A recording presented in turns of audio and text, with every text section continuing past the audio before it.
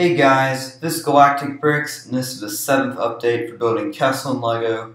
And today I've pretty much completed all of the interior for the caves on Kessel, so let's go straight into it. So first off, I've completely finished the hallway and also threw in some ledge plates just to break up the line of plates. To the left of the hallway, I've made a ramp. It is actually pretty simple. I just used tiles, ledge plates, and plates, and then made the incline plane with these hinge pieces. Under the ramp, you'll see that I've added an axle, which actually activates a mechanism hidden behind this wall that turns the door. Basically, there are two axles which are connected through gears, and the door is connected to plates which turn with the gears.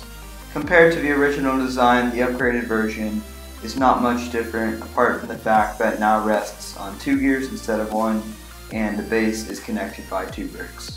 As a result, the mechanism is much more sturdy and reliable.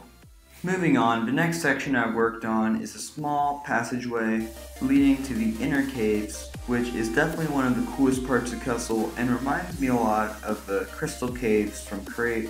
For this section, I used pretty much all of the dark grid I had left, and I think it's a decent amount of space that I've covered for a color that is not very common, especially in large quantities.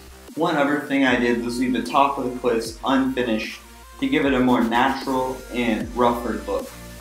Back to the passageway, this part is very simple and leads you straight to a ladder.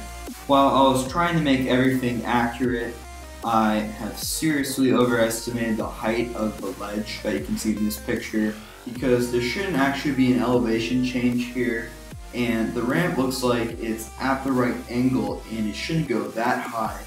So it's not supposed to be here, but it's the best option I have at this point.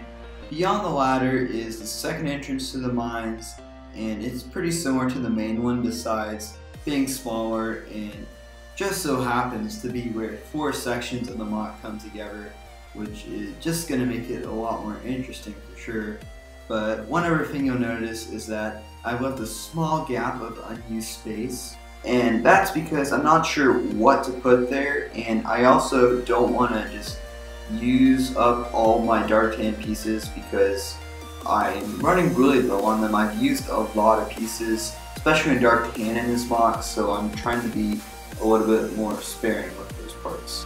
And that is pretty much everything I've done this week. It was quite a bit, but for next week I'm probably going to do mostly rock work and working out what to do for the next floor, the second level. I'm still not sure if I'm going to have rooms or not, so any suggestions or feedback would be really appreciated and all that.